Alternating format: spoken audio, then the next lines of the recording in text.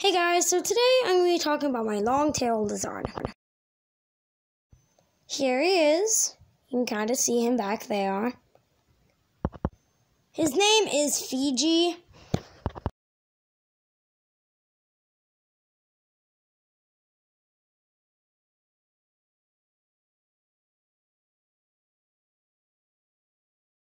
His tank is bioactive, so it has springtails and isopods in it.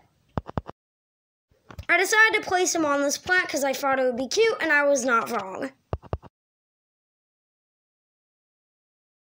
I introduced him to my new tetras, which I got yesterday. They were not amused. This is where he likes to bask. He'll sit here all day under his UV light.